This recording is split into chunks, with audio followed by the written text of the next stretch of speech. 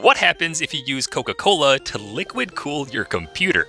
Well, for starters, you would need around half a liter of the soda pop itself in order to flow from the reservoir to the radiator and through the heatsink. And the first thing you might notice after doing so is that carbonation is literally everywhere, throughout every tube, especially the reservoir itself. Check out all these bubbles. But surprisingly, after just 5 minutes, you'll notice that carbonation starts to subside. But as they say, you're out of the frying pan into the fire because you might notice a leak in your water cooling with Coca-Cola spilling everywhere. So after touching that up and cleaning up the mess, you might now notice that your CPU's temperature measured in this top left line graph is being kept at around 30 degrees Celsius with the Coca-Cola. That's equally as effective as using normal mineral water inside of this liquid cooling loop. But then you might think it's a fluke, so you'll put the CPU under load and notice that it doesn't even top out at the highest temperature possible. 74 degrees under load is a totally respectable temperature for your CPU to be at. But then, of course, remember that pop is acidic and will likely break down the internal mechanisms of the motor over time. In the short term, it works like a charm.